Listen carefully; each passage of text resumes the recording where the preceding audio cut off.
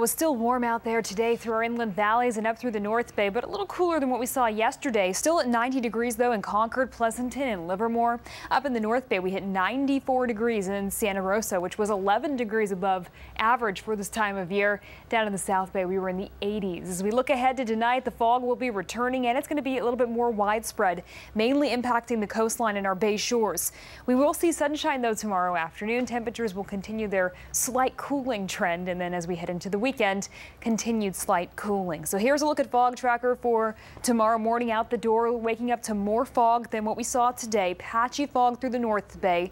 Low clouds extending into the Livermore Valley as well as the South Bay through the 6 o'clock hour. That's where they'll remain by 8. Notice some clearing through the north.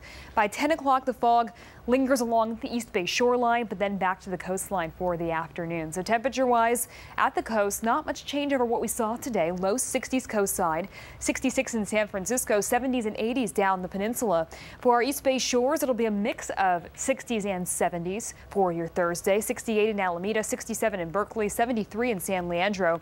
Still pretty warm through our inland valleys, but definitely fewer 90s. We'll see upper 80s in places like Concord and Walnut Creek, 89 in Pleasanton, 91 though out in Antioch. For the South Bay, largely in the 80s. We'll see 83 in Sunnyvale, 82 in San Jose, 78 though in Mountain View, but 90 in Morgan Hill. And then up through the North Bay, fewer 90s here as well.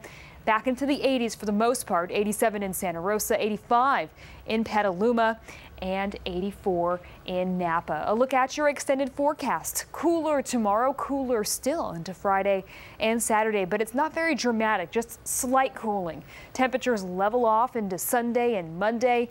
We'll see fog through all of these days, but by Tuesday and Wednesday, less extensive fog coverage means